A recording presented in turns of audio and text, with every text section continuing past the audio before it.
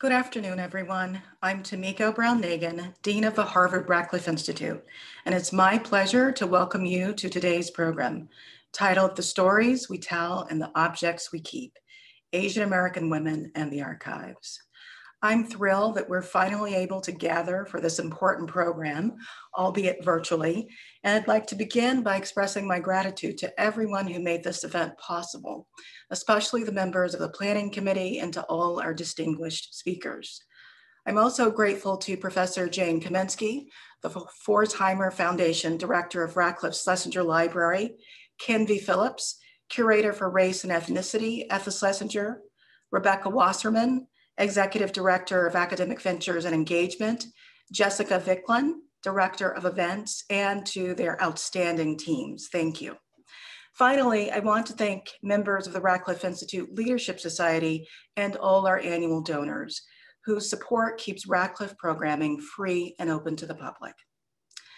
This afternoon, we set out to explore issues that go to the heart of the Radcliffe Institute's mission and to the legacy of Radcliffe College, founded to make Harvard accessible to students and scholars who were then excluded from this university.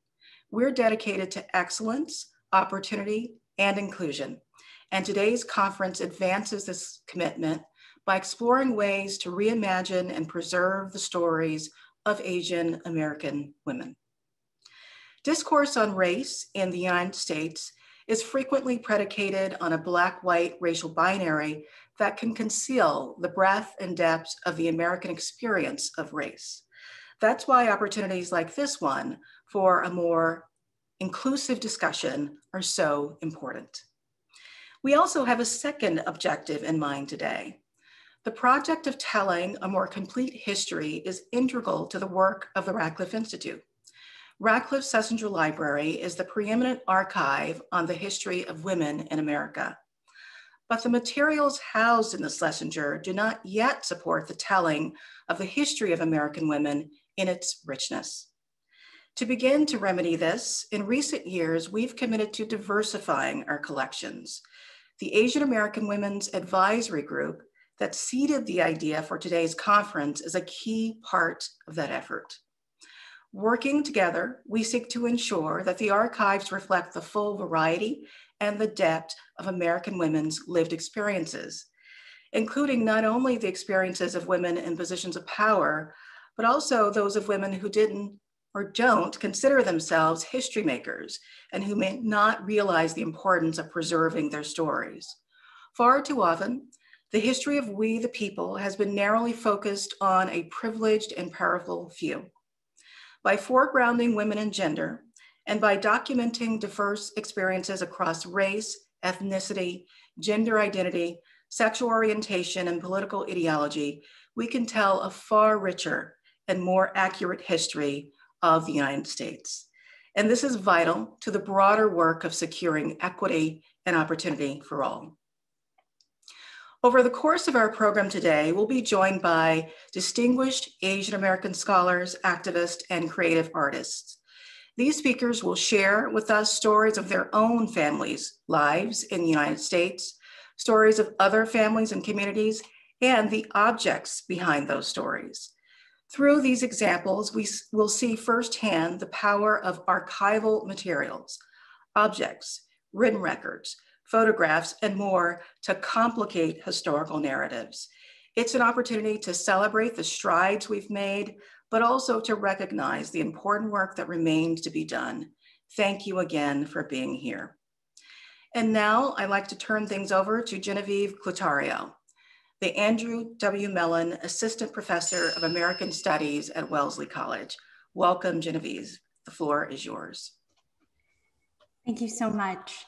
I want to thank the Harvard Radcliffe Institute for this opportunity to share and tell the stories and histories of Asian American women. And I want to start with an object from my own family collections, a photograph of my mother shared with me a few years ago. So in this image, there are 3 people at a hospital in Los Angeles, California, decades ago. The woman on the left is Dr. Sakae Shigegawa. The woman on the right is my mother, Feli. And the wailing, angry, red-faced newborn infant is, can you guess, me. So I'm going to use this found object as a guide to help ground us in the rich, ever-changing, and growing field of Asian American women's history. While it's impossible to truly give a complete overview of the far-ranging, complex, and deep histories of Asian American women, what I can do today is give us a sense of the scope, the contours, and the shifts in Asian American women's history and scholarship. So the term Asian American is a constructed pan-ethnic term that emerged out of the political and social movements of the 1960s and 1970s. And Asian American was coined to forge political links between heterogeneous individuals and communities in order to create solidarities against institutional racism. Asian American studies as a field of research also stemmed from these movements, and scholars began studying and writing on Asian American women as an answer to the call for more scholarship and histories. They were driven by political necessity. They were driven by the need to document marginalized and unrecognized histories. Earlier works in Asian American women's history made critical interventions in the writing of US history. Written not as additive or derivative stories, these works were central to the experience of Asian American women. They centralized their experiences to give us the much needed vantage of what Erica Lee calls the gendered roots and routes of US history. So what emerged were histories of how the first federal immigration restriction policy, the Page Act, targeted Chinese women specifically, and other examples such as, and as the field grew, so did the work on the contradictions of citizenship and belonging, as well as discourses of freedom and rights, as is the case of Japanese incarceration during World War II. Here's where I turn to the photograph again. So I stumbled upon my doctor, my mother's OBGYN, and also our family doctor, Dr. Shigegawa's story in Valerie Matsumoto's book, City Girls, a book that I was excited to teach in the first Asian American Studies class that I taught, actually here at Harvard. So it was jarring and moving to learn about the woman who was our family doctor, a woman who my mom always encouraged me to look at as a role model. And I learned through this book that Dr. Shigegawa was born in 1913 to a Japanese gardener and a picture bride in South Pasadena, California. And it was during the outbreak of World War II that Dr. Shigegawa was a medical resident at the Los Angeles County Hospital. However, with the signing of Executive Order 9066, she, like so many other Japanese Americans, was dismissed from her position. Dr. Shigegawa and her family were then incarcerated at the Santa Anita racetrack that had been transformed temporarily into a sorting center. There, she treated patients and was able to avoid incarceration at the Heart Mountain camp by accepting an opportunity to continue her residency in Chicago. It was in 1948 that Dr. Shigegawa finally returned to Los Angeles and sought to establish a new private medical practice. And there, Shigegawa faced racist housing covenant laws, which her neighbors used to try to oust her and her family. Over the course of time, the racial and ethnic demographics of Los Angeles changed, and the majority of her patients were immigrants and people of color, many of whom were turned away from other practices and hospitals, a symptom of inequality, systemic racism, and anti-immigrant ideologies. By the year 2000, Dr. Shigegawa estimated that she had delivered between 20,000 and 30,000 babies, and I was, as you can see, one of those babies. So the photo shows two women whose Asian American stories are quite different. My mother came to the United States in 1980. She left the Philippines in the midst of a brutal dictatorship that was under martial law. She was able to enter the United States on a work visa that was a product of an ongoing colonial relationship between the Philippines and the United States, which influenced the making of the Philippines into what Robin Rodriguez calls the labor broker state. My mother describes Dr. Shigegawa as she was recounting to me the story behind this photo. She described to me Dr. Shigegawa as a mentor and a friend who soothed her loneliness and longing for family and assuaged her fears around childbirth and parenthood. I highlight my mother's story and her appearance in this photograph to also mark a shift in the field of Asian American women's history. From its inception, Filipinx American studies hadn't necessarily grappled with histories of empire and its influence in the global circuits by which Filipinos navigate. But it was in the early 2000s that we began to see the larger field of Asian American studies take a transnational framework more seriously. In this turn, the transnational identifies movements of people, ideas, things, and capital across and between borders. And as a result, new topics and histories have emerged. But at the same time, the topics that have long been at the heart of Asian American studies started being analyzed in new and exciting ways. So for example, the immigration narratives like that of my mother began to take into account not only the policies that allowed her to enter the United States, but also the global forces that would have influenced her movement in the first place. In turn, it is Asian American women's lives that gives us new understandings of larger historical forces. Asian American women's history uncovered overlooked vantage points concerning immigration, policies on housing and land, community formation. Their stories show us the impact of colonialism and empire on constructing labor pipelines that targeted women. These structural forces would shape all forms of labor, from the care work to healthcare and to medicine. And these histories, I suspect, will help us to further comprehend the toll of the current global pandemic of COVID-19. We have seen the numbers that convey the disproportionate and terrifying numbers of Filipina nurses who have died of COVID, for example. The transnational framework in Asian American women's histories also provide insight into the many layers of activist work that didn't just happen in terms of public-facing labor. Lily Kim tells us of the work of Korean American anti-colonial activist women who fundraised by cooking, baking, and selling goods, who went door to door to gain support.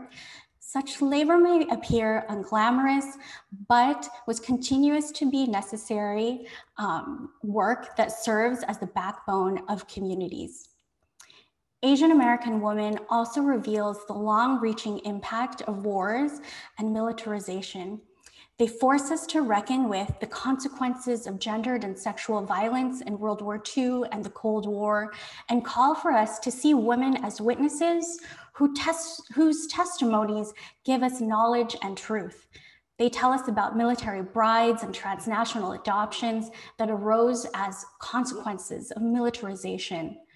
Southeast Asian American women's stories and memories gives us a better understanding of refugee experiences and asylum seeking, and how the realities of war and refugee experiences continue to shape the livelihood and lives of Southeast Asian Americans for many generations.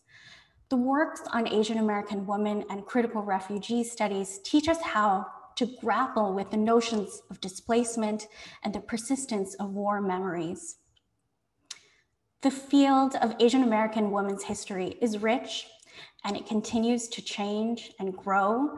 And the work of the symposium stresses the importance of preserving histories, telling stories, and gestures towards new directions and possibilities. I see this symposium and my own work as answering the call of the late Dr. Dawn Mabalin.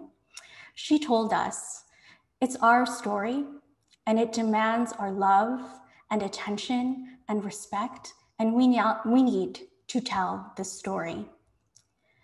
The stories we tell and the objects we find are evidence of life and living. And today we answer the call to continue to uncover, preserve, and tell the stories of Asian American women. It is now my pleasure to introduce a video by Julie Chung, a 2020 Harvard graduate, who will offer a student perspective on our themes. In this unpublished work called Peace Builders, Julie asks how Asian American women are often expected to keep the peace, have built their own meanings of peace in the US and across the Pacific Ocean.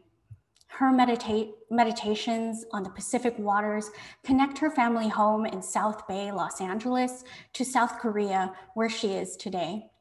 Once Julie has concluded, we will move directly into our first panel, Reimagining Our Stories, which will be moderated by Jiyeon Kim, Professor of English at Harvard University. Julie, the virtual floor is yours. My name is Julie Sun-Young Chung, and today I'll be reading aloud a piece I wrote called Peace Builders. San Pedro, California, 1943. Yuri Kochiyama and her family are sent to an internment camp in Jerome, Arkansas for 2 years under President Roosevelt's Executive Order 9066. San Pedro, California, 2020. I visit White Point Nature Preserve. There is a plaque at the trail entrance that commemorates the area's large Japanese population who were forcibly removed during World War II. Hikers tug along their dogs' leashes to get to the trail's ocean views. I'm the only one who stops to read. Seoul, South Korea, and San Pedro, California, 1976.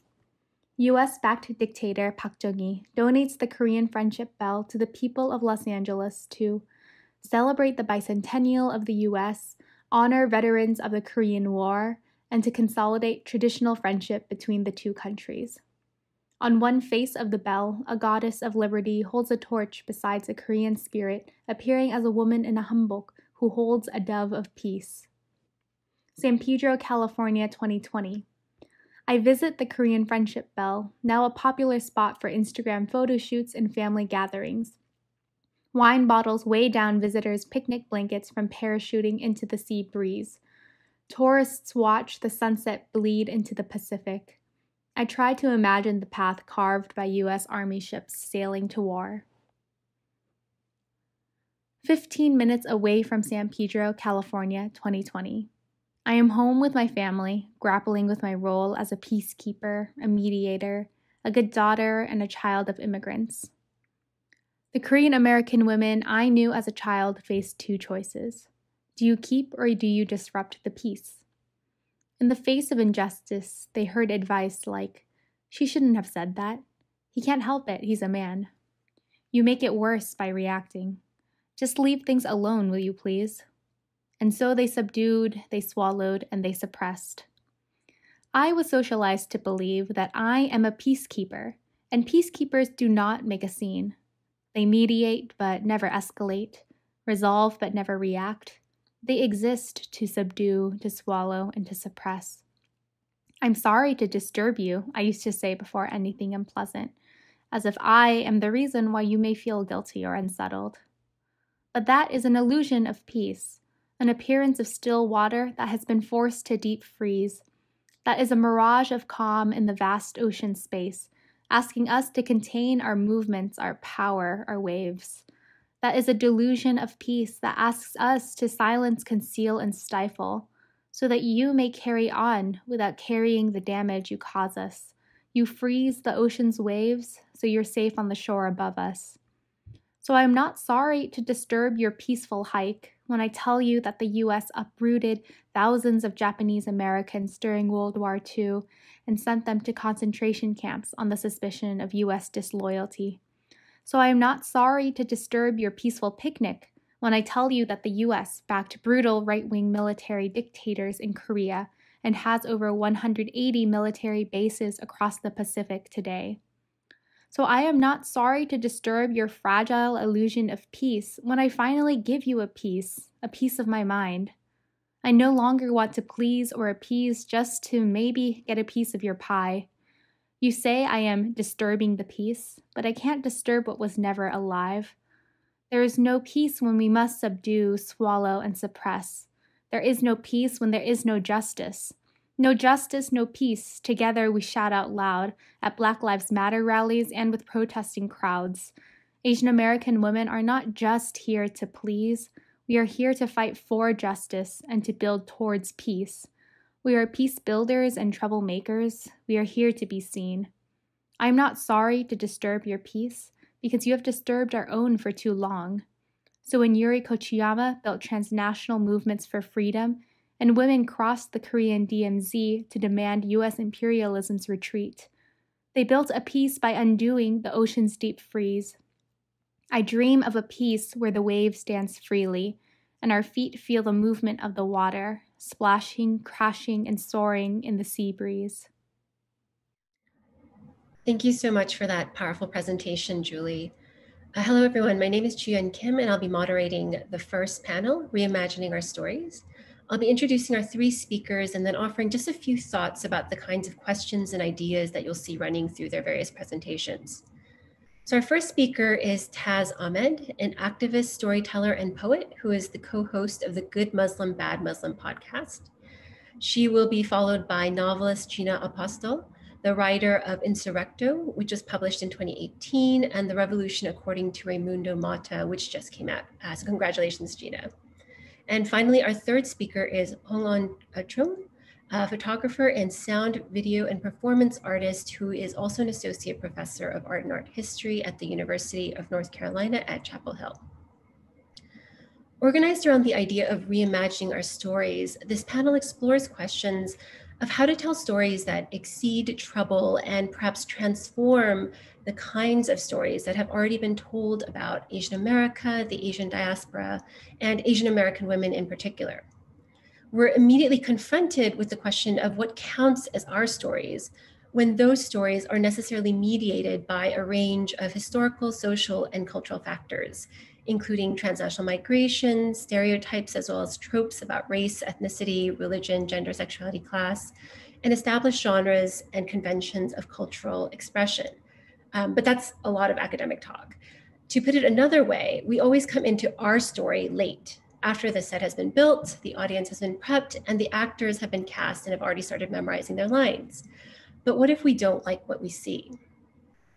You'll hear in these presentations how these three artists have worked through an often violent and dehumanizing archive as a way both to acknowledge its power and to challenge it. And I should note that some of what you'll see will be very disturbing. You'll see how they've experimented with putting different genres and media in conversation with one another as a way to unsettle our relationships to objects, sounds, and images, and thus to get us to experience and understand familiar stories differently. And finally, I hope you'll come away with an appreciation for how each of them asks us to think critically and imaginatively about the limits we might draw around what we believe is our story and our history. And so with that, I'm very happy at this moment to turn the virtual floor over to Taz Ahmed. Hi, everyone. Thank you so much for having me. I'm already so emotional watching everyone speak. It's so wonderful to be in this space. We're a year into this pandemic, so this also feels very helpful to talk to people. So I'm going to talk a little bit about my trajectory as a Muslim American politico and artist. And in the end, I'll talk about some of the things I've made.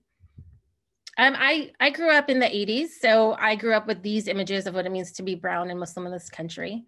At the time, I thought this was kind of exciting. I was like, oh, brown representation, but I had no idea that this was brown face and this was exotification and this was, you know, things that weren't good. But at the time, just having representation meant something. This is my family. My family's from Bangladesh. I put this in there because I saw Genevieve's mom's picture and I was like, oh, I'm gonna keep this in my presentation. That's my mom in the middle. My mom is the driving force of a lot of the reasons why I got my start in doing political organizing. The origin story that I talk about often is about September 11th. I was in DC. I had just moved to DC. I was 21. And I got a call on the phone from my mom, and she said that the FBI had come to our house, and she had let that FBI into the house, and they were interrogating all Muslim people at the time in 2001. And I had told her, you know, now, I mean, like, now we know, don't let the FBI into your house. And in that conversation, my mom said, it doesn't matter how long I've been in this country, I'll always be a second-class citizen. So that's been kind of that guiding light that's really driven a lot of the work that I've done, both as an activist and as an art maker. I started an organization in 2004. This was the first major presidential election after the 2001 event. And I started an organization organizing South Asian Americans out to vote.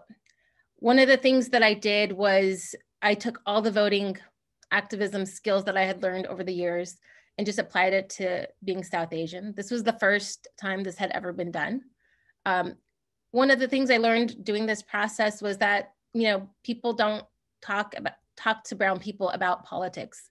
They don't talk to Asian Americans about politics. I did a lot of organizing with both South Asian and Asian Americans in that election cycle. And this really got me thinking about what does it mean to include our communities in the civic engagement conversation, one that we're often excluded out of. I was also writing on this blog at the time called Sepia Mutiny. It was a South Asian American blog. It was a group blog with a bunch of other brown kids. And our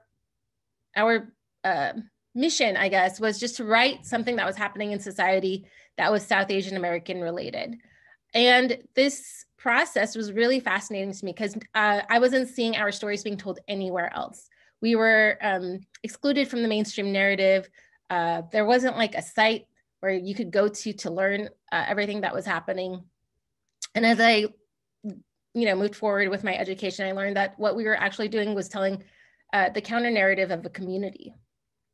And that really motivated me and was a grounding force, realizing that all the activism that I was doing, all the storytelling that I was doing was related to this, what critical race theorists were doing, and was related to telling the counter narratives of our community and how important that was. I started doing a lot of digging into our South Asian American history. I'd come from immigrant. My dad immigrated here in 1969. So when he immigrated, there was not this idea that our history went a lot further than that. The middle picture here, this is a cover from the Bellingham race riots that happened in 1907, where South Asians who were working in a paper mill up in Bellingham were driven out of town by white supremacists. And when I started thinking about how here in the now that we're experiencing all these hate crimes against South Asian Americans, especially after the 2016 election cycle, that there was actually 100-year history of this happening that really reframed a lot of my thinking around how we talk about anti-Asian hate crimes. I'm also here in Los Angeles, and I've been doing a lot of work with the local Japanese American community. So on the left, you'll see an image of Manzanar. On the right, you'll see an image that we see often of the Bangladesh liberation movement that was happening in 1971. And I think one of the things that I wanted to bring up in showing this image is how history is connected to each other. That my history of having a mom who had to leave with everything that she could carry in her backpack from when they had to escape from West Pakistan to now Bangladesh was so similar to my friends who have family members who had to escape with everything they could in their bags to go to concentration camps. And I think these kinds of histories are, they're not just transnational, but they're transhistorical, where they're connected over time and space. And we need to make those connections to do solidarity organizing, which is what we've been doing a lot of down here. And then of course, these are more contemporary images of protests that are happening. And I think one of the things that I spend a lot of time thinking about is how are we as we protest now, how are we documenting what's happening now so that we don't forget it? I know one of the things you always hear on Twitter is people say, historians will look back on this, but historians are traditionally not telling the stories of Brown and Black communities, and we need to be the historians of our own communities. So, so how do we make radical art for radical times for our people? So these are some of the projects that I've worked on. I'm highlighting them because we're talking about objects and archives, and I thought it would be interesting to share, and hopefully it can help inspire some people. I've been in a lot of anthologies. The book on the left is called Love Inshallah, The Secret Love Lives of American Muslim Women. That came out in 2011. And that book was really one of the first anthologies out there about Muslim American women telling their own stories in their own way. And that really shaped my life as a writer in many ways. This project came from the sign in the top right corner, the no moon star, could be a hate crime against the universe, or it could be a hate crime against Muslims. These signs were over the 101 for a couple years. So me and my friends would always go and take down the signs. So I took down the signs and I turned them into art, which is what the bottom image is. I was also involved in this art show, activist art from South Asian California. The image up, the flag image is mine. And in that image, I use voter registration forms to make the paisleys. And this was really great to be a part of this group show with other South Asians, really trying to figure out how do we tell the stories of our community, not just stories, how do we tell the histories of our community and activist history through art? This was a fun project. There was also a sad project. There was the guy who got kicked off of a plane for saying the word inshallah. So inshallah means God willing. So I did a group poetry project where 17 poets contributed verses on a Google Doc. And we turned it into a poem. We printed it up, and then we snuck it onto airplane magazines. And that was our form of rebellion. I've also been a part of zines. This is the Totally Radical Muslim Zine project that came out of a collective in the Bay Area. This is the biggest project I've been a part of. It was an independent podcast, Good Muslim, Bad Muslim. We were around for 5 years. Picture on the right, we recorded at the White House, which is really exciting. And we were one of the few, we recorded the Obama White House, to clarify. It was one of the, I think only a couple of podcasts were ever able to actually get into the White House. And in this conversation, it was me and my friend Zara Nurbash, and we just talked about being American Muslim women. And we're telling our own stories, and that in itself was a radical political act for many people. And that just kind of shows how marginalized our communities are. And then this is like my most recent project I did with the Center for Cultural Power, where I wrote a poem and then they put it to animation about the fingerprinting and how fingerprinting's origin came actually from Kolkata, when the white colonizer went to Kolkata and couldn't tell brown people apart. So they invented fingerprinting, and now we use fingerprinting when it comes to voting.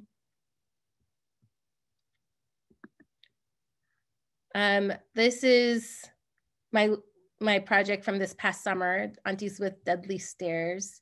This was inspired by 2 Muslim women that were kicked off of an airplane for staring too hard. And so in this project, I've been using paper ephemera of transportation. So a lot of these image paper and collaged in the background are TSA notes that were gifted to me by TSA in my luggages. So I reclaimed them into my art. And finally, these are Yuri Kochiyama. I know we invoked her earlier into the space. These were protest signs that we made for the Women's March in 2017. And then we got contacted by the Smithsonian National Museum of American History that they wanted our poster to be in their collection, which was so stunning and amazing. And just to know that with all of the work that I've done and all this art that's been out there, to know that something of mine is now in the National Museum of American History is really amazing. And I don't know, it's cool. So that is me. And I will pass it on to writer and author Gina Apostle. Thank you so much, everyone, for having me. I will be reading from a section of my novel Insurrecto, which is set during the Philippine-American War. And there are some violent images here. Magsalin shakes out prints of Samar in 1901. Index card-sized pictures against yellowed boards, pictures of banana groves, dead bodies in gray trenches, white soldiers in battle dress fatigues gazing down as if in regret at a charred battleground. Each of the pictures is doubled. Each card is a set of thick twin prints, the prints pasted side by side on stiff panels. All are roughly postcard size. They are late 19th century stereo cards. You look closely at the twin pictures as if presented with one of those optical illusions that should come with the caption, "Find what's missing," but there is nothing missing to find. The two pictures on each stereo card are identical, only a slight time lapse, undetectable, indicates difference. Difference produces perspective. On the Library of Congress website, www.loc.gov, search, quote, Philippine insurrection, and you come across them, archived stereo pairs from the years 1899 to 1913, the bleak years of US imperial aggression before the surrender of the last Filipino forces to American occupation, a war called by Americans the Spanish-American War. To Filipinos, it's the War of Independence. She looks at the stereo cards, a history in ellipses, too obscure to know, not to mention the words in quotes and not. Insurgents are in quotes, insurrection is not. Rebel is a problematic term. History is not fully annotated or adequately contemplated in online archives. The puzzling duplication becomes mere trope, a cliche. Photographic captions rebuke losers and winners alike. Soldiers, for instance, refer only to white males. Wounded does not suggest who has done the wounding. Magsalin looks with impatience at the familiar photos among Chiara Brazzi, the filmmakers' papers falling from the Manila envelope. The pictures of the dead Filipino bodies and the burned Filipino towns are remarkably precise, but they are hard to see. The passivity of a photographic record might be relieved only by the viewer the photographs produce. And even then, not all types of viewers are ideal. Photographs of a captured country shot through the lens of the captor possess layers of ambiguity too confusing to grasp. There is the eye of the victim, the captured, stilled and muted and hallowed in mud and time. There is the eye of the victim, the captured, who may be bystander, belligerent, blameless, blamed. Though there are subtle shifts in pathetic balance, who is to measure them? There is the eye of the colonized, viewing their captured history in the distance created by time. There is the eye of the captor, the soldier, who has just wounded the captured. There is the eye of the captor, the colonizer, who has captured history's lens. There is the eye of the citizens, bystander, belligerent, blameless, blamed, whose history has colonized the captured in the distance created by time. And there is the eye of the actual photographer, the one who captured the captured and the captors in her camera's lens. What the hell was she thinking? So I'm going to show you the stereoscope. This is a stereoscope, And it contains, I can't see, so I'm gonna move this a little bit. This is a stereo card. And what you do with a stereoscope is you're very close to the card and it becomes like a Viewmaster. It's 3D and you push it until it becomes that 3D picture. It's very intimate.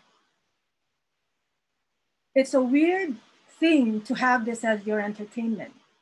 This was late Victorian era entertainment. Usually you'd find Eiffel Tower, the Nile, I have a lot of these stereo cards and you can buy them in bunches on eBay. And along with the pictures of Versailles or Golden Gate Bridge, you'll find dead Filipino bodies. I discovered them when I had to do research for this encyclopedia on Philippine history. And I found them, copies of them at the Library of Congress and in folders called Philippine Insurrection. So the pictures, the photocopies are mislabeled, history. Librarians of Congress mislabel the folders, calling it Philippine Insurrection. I did tell the librarians, change the names on those folders, but I understand from scholars that remains the name on the folder. Filipinos consider this their war of independence. And I will say this about this history. I ended up buying many of these cards on eBay, and I'll show you a bunch of them that I have, a bunch of these cards. And so these are objects that are part of my history. And if you notice, they are stories of multiple histories: the Philippines, the American, the Filipino American, the Asian American, the Asian. And of course, it's an important piece of world history. And it's important for me to recognize that I didn't know about this history growing up in the Philippines. I came to America as a grad student and stayed with, to bring up a family when I married here. But in the Philippines, you don't study the Philippine-American War. You study the revolution, it turns out, is the war against Spain. And so as a novelist, what I was trying to figure out was, why is this not studied in the Philippines? And obviously it's invisible in America. It's really just a small part of the Spanish-American War that people look at. But so I wrote a novel called Insurrecto about this technology, which moved into the technology of filmmaking, and it moved into how colonialism is so linked to these technologies and the story. And so this novel is a story about this war. These are images of suffering and trauma, but if one looked correctly, if one adjusted one's image as you do with this machine, if you adjusted with truth in mind, the art produced by knowledge of this trauma is liberatory. Our job as storytellers is to find the vision, the story that liberates us, the perspective not of our damage, but of our desire, the desire for sovereignty over our bodies and to speak our sense of self as we saw fit. So that is what I did in my novel. Thank you very much. I'll answer any questions because I think I've run out of time. I wrote about women, all women in that novel. Hong An, please welcome Hong An. Thank you so much, Gina. Wow, that was powerful. I'm still thinking about this phrase that you just said, difference produces perspective. Thank you so much. And thank you to everyone who brought us here together and worked hard to make this event happen. I'm honored to be in conversation with you all. And I just want to acknowledge that I'm speaking from Durham, North Carolina, and from the stolen indigenous lands of the Shakori, Lumbee, and Ino peoples. My work as an artist is based on the idea that political battles are ideological and aesthetic. I have understood this implicitly since I was young, when I saw old magazine war images of Vietnamese people being killed, and experienced a kind of disembodiment, a shock of recognition, a paradox I could not reconcile. I am to be killed, but I'm also to be saved. My work in photography, video, and sound is invested in tearing apart the seams and totalizing national narratives by first pointing out the violent contradictions that those narratives hold.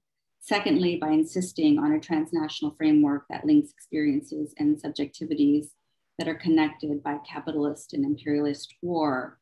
And thirdly, by interrogating the media tools and conventions of looking and hearing.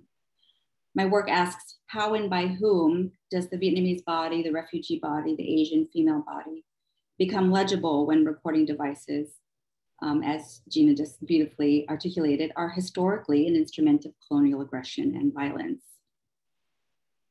In cultural narratives, these questions play out through the hypervisibility of certain bodies and the erasure of others, stories that are in the service of maintaining narratives that undergird and reify racial capitalist order, which siphons life from Black and POC people while colonizing indigenous lands and brutalizing workers.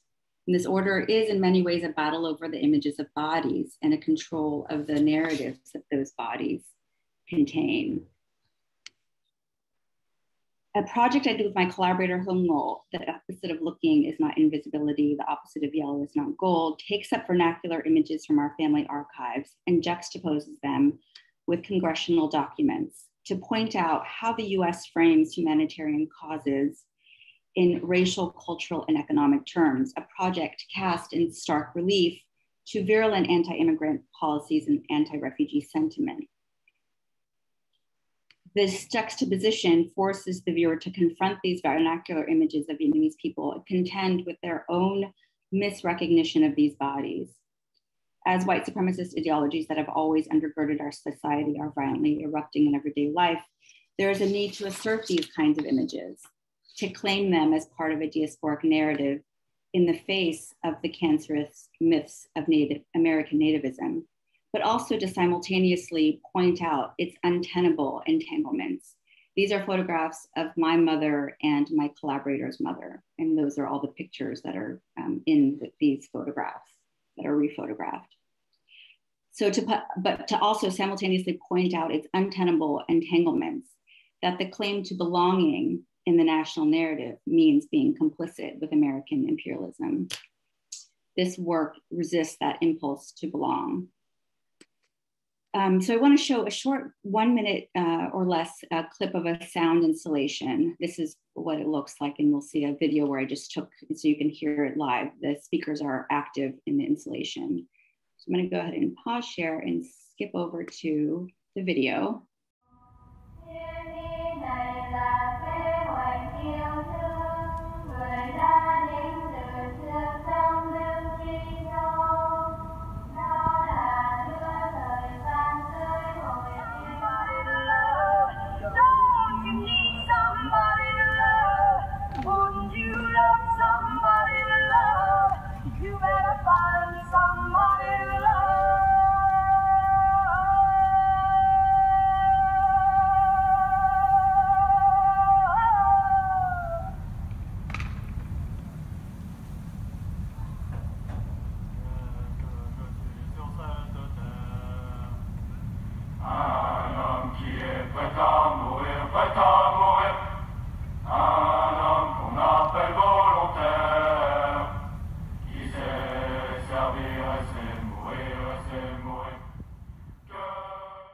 Okay, so this piece is a kind of decolonial meditation on the history of French and American violence in Vietnam, suggesting the traces of colonial power through the residue of sonic history.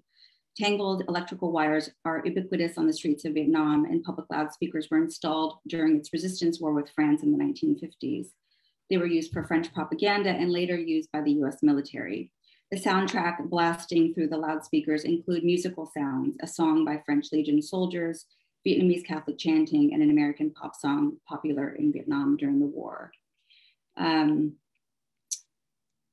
going to end with just a brief mention of this project called Treatment for a Year of the Rabbit, which uses sound, video, and photography to visually deconstruct cinema in relationship to the experience and memory of the American war in Vietnam. So there's a few videos in here, and then also these photographs are video stills from archival videos, photographs that were made from video stills of archival videos taken by soldiers American and Australian soldiers that were taken during rest and relaxation. So they were just like moments where they were filming the landscape and would kind of catch like a female figure walking by and then would follow it for like literally a second or two before it, you know, they would lose it. So I made stills from these moments where there were these sort of really voyeuristic moments. So the project is about deconstructing kind of cinema, the ways that we tell stories and in relationship to the memory of the war in Vietnam, to really think about how we tell stories and also how can we tell stories with what we have left of what those stories are. And it was kind of, in a way, a kind of searching for my mother's story. All of this footage was taken before 1975, which would have been when my mother would have been in Vietnam and walking around the streets of Saigon during that time. So I'm gonna show just a quick video clip from this piece in the show, which is called, I Have Been to the Place Where You Left Your Family. And the video is very simple. It's an animated photograph that I took the first time I went back to Vietnam of my aunt, who was reading a letter from my mother, who she hasn't seen. They've never re-met, like my mom's never been back to Vietnam. So in the photograph, she's reading the letter that my mom, you know, gave to me to deliver to my aunt. So let me try to get to that video and I'll end with this.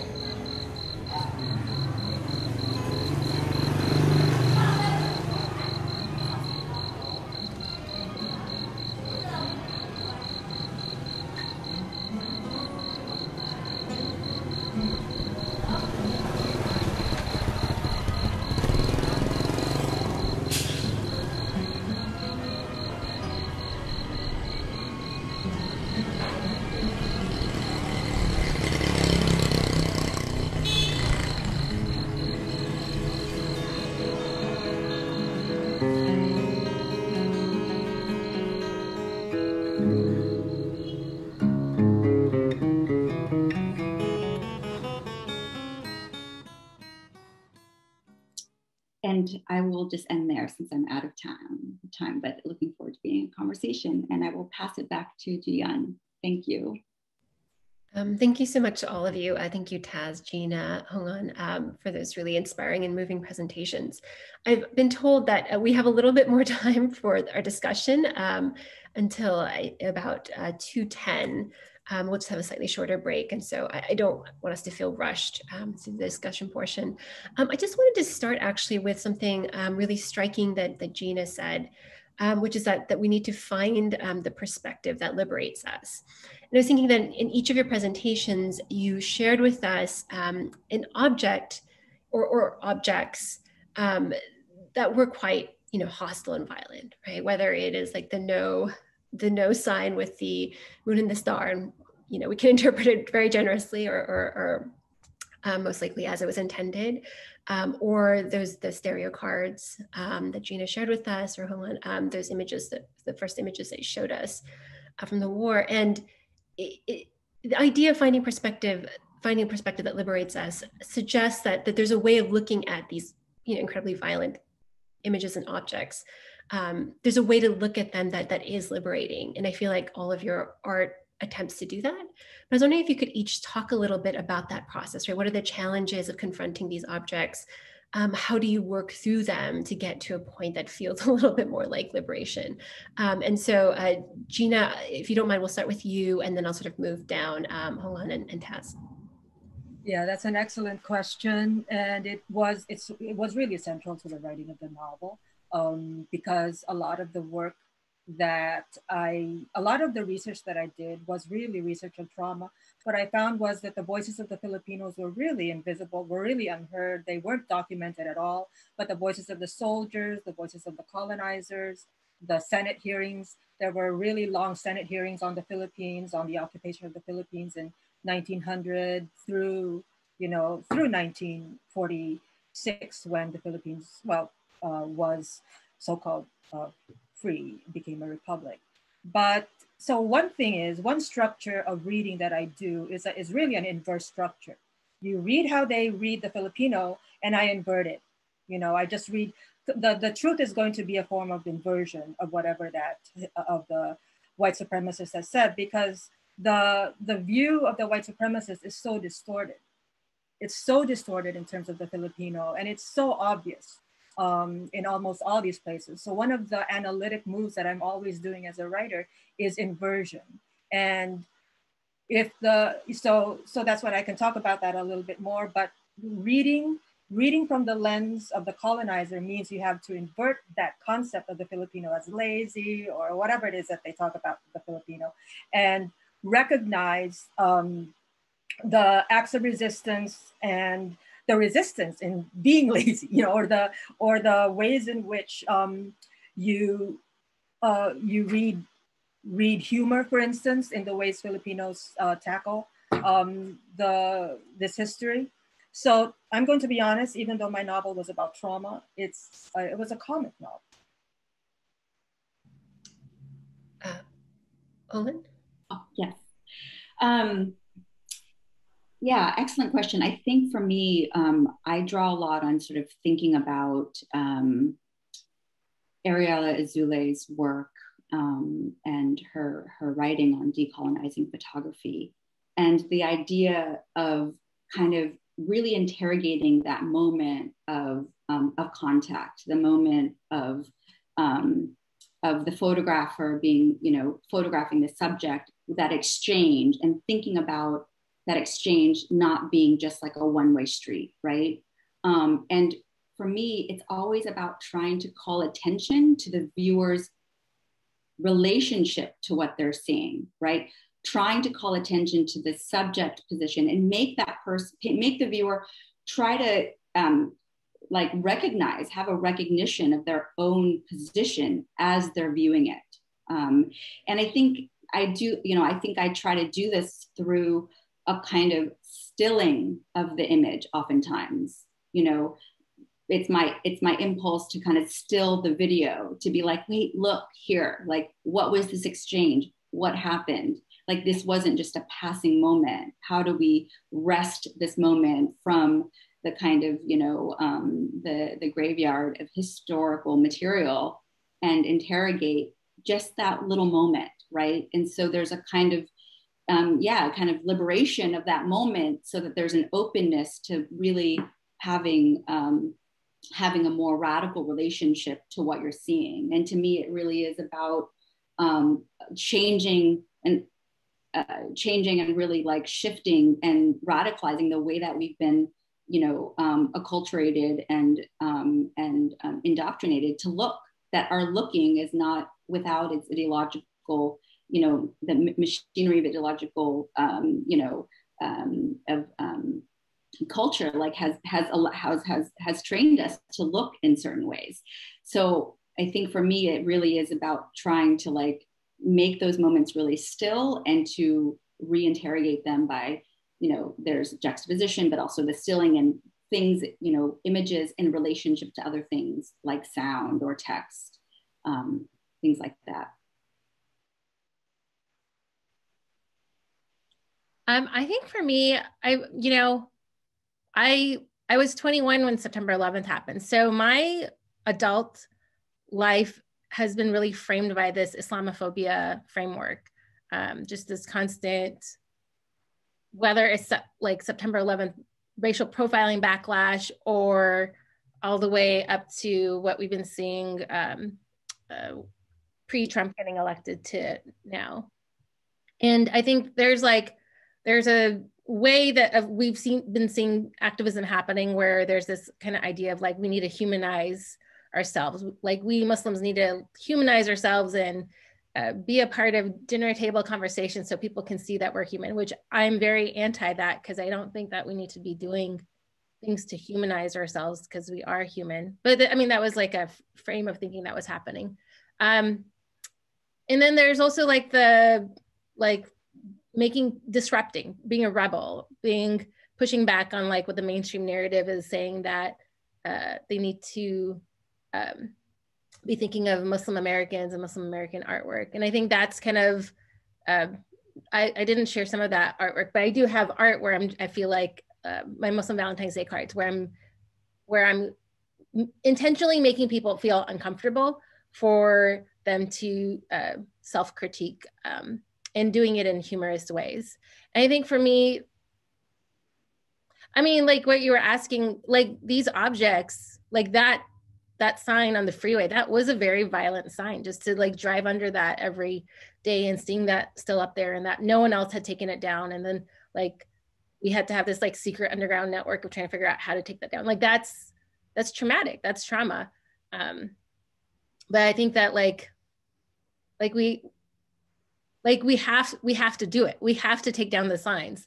Turning into the art is like, I guess, was just my way of like healing that, or trying to turn it on its head and to turn something else into it. But I don't know. I like so much of like what it means to be Muslim American as an activist and an artist for the past 2 decades has been a little bit of trauma porn.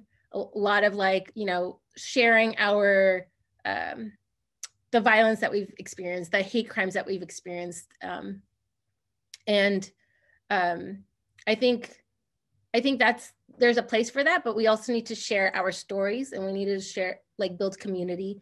And we also need to find joy with each other to move forward. And I think that's kind of the rope that we've been like walking on, just trying to find that balance. Taz, that actually leads directly into my second question, which was, you know, the risk. I mean, on the one hand, there's this incredible urgency to grapple with, you know, these images and representations that are so burdensome, right? That are violent and burdensome, and that affect and shape the way that people can think and talk about their lives, right? Or even go about their lives. On the other hand, there is the danger of sort of reducing like the possible number of stories that we can tell to that kind of confrontation, right? With that kind of violence. And so I was wondering, and I think in each of the works that you presented, you can kind of see a hint of that other aspect, right?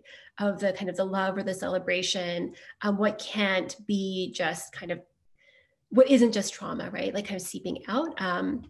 And so I was curious to hear actually each of you talk a little bit about that balancing act, right? On the one hand, the kind of urgency you feel, right, to be somebody who you know, engages and invites and makes change, and on the other hand, you know, I think the equally important need to make sure that visibility or telling one's story is not ever reduced to that in itself, right? That there's a kind of another level of and different affects, right, that can come out. And so let's see, Ohan, would you mind starting us off in this instance? Sure. I mean, I'm still thinking about it because I feel like for Vietnamese people, like, I don't know. I mean, for me, it's just like I just grew up with like the culture in my family. And I think probably many Vietnamese families feel this way. Like there's just such an intense focus on sorrow, like chia buồn, like sad all the time. Like there's an intense focus on that in terms of like, I feel like it's really built into the way that we understand ourselves and our history. And so I think that, yes, you know, in terms of that balance of like what it is to deal, like for me, it's more about like, how do we like understand the trauma as it's kind of wound up and sort of inextricable from our daily lives, right? So for me, it's not necessarily about this sort of like opposite balance, but more about just sort of like, how does it actually manifest all the time? And it's not like we're just crying all the time, you know what I mean? So I think that for me, it's more about just like, I think for me, it's really important that we're addressing these, that we talk through these things, because it's also Vietnamese families, like, you know, it's very, very difficult to talk about these things. And I'll say there's this really amazing short documentary by Carol Nguyen called, you know, Crying at the Dinner Table, that I'll plug. I don't know her, but she's really amazing. It's a wonderful short documentary that's on Vimeo right now. And it kind of addresses this. this very question of just like the working through of trauma for individual families. So so again, I think for me, it is like that process is powerful, and that's also meaningful. And I think it is also joyful for me too, you know, like it's transformative, you know, like when I started making work, and you know, I didn't want to show it to my family, but slowly I did start to share it with my family, with my parents. And you know, it's really hard, but I feel like it did slowly transform their understanding of me, and opened us up to different kinds of conversations. So I think that, and that's joyful, you know, ultimately it changes the fabric of who we are when we kind of can accept and understand and work through these questions in a way that understands that these things don't end. These wars never end, you know. The residue of this violence doesn't end even after generations. So. It's wonderful, thank you. Taz, and then Gina to close us. I mean, it's such a complicated question. I think the thing that I was thinking about was the podcast, Good Muslim, Bad Muslim, was, I mean, we're not recording anymore, but it was considered a comedy podcast. And we went into it being like a conversational political podcast. And I think like we were recentering our conversation, like two different Muslim women from very different backgrounds and very different perspectives, telling our unique stories and just like what it means to be Muslim American. We would have like segments like creeping Sharia and like awkward Ask a Muslim. And it was just like us talking. But that in itself was just so political depending on who was listening, or it was so funny depending on who was listening. And that's the contradiction of our title, Good Muslim, Bad Muslim. Like the framing of who thought we were good and who thought we were bad was just kind of applied to us. And I think that's kind of, that's kind of how I address trauma, I guess. Like it can't be something separate, and it can't be like, we can't, like it has to be like in the recentering of yourself, you're going to incorporate all these things of yourself, and the recentering of your community and the recentering of your community's stories. You're going to bring all these aspects to yourself, and that in itself is the political act. I think that's kind of what I was thinking about when you were asking that. Thank you so much. I think we have another minute. Gina, if you have some last thoughts. My thoughts are really just connected to what they said, and the fact that I thought it was very interesting that you're talking about Vietnamese and sorrow, whereas I have to deal with Filipinos and puns and humor. You know, we have there's a diner that has menus right now of under the Duterte regime of tinorture na pork chop, you know, tortured pork chop.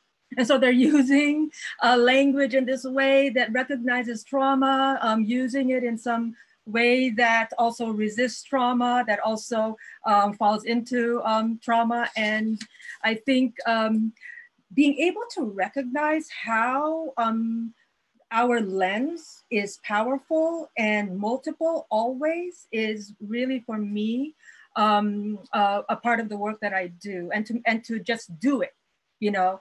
My novels have multiple perspectives, move into multiple storytellings, and I just do the work that I feel needs to be done given the history I have. And that risk-taking and boldness, I think, is part of that huge pleasure that we do take as artists, and we hope that readers too gain from that. Thank you all so much for your incredible presentations, and also this conversation, which I hope we'll be able to continue with the audience during the Q&A. But that concludes our first panel today. Many thanks to Taz, Gina, Holan for this discussion. And so now we're going to have a brief break. The webinar will remain open, so you'll see a holding slide on your screen. And so you don't need to sign out or leave. And then we will resume at 2:15 promptly. Thank you all.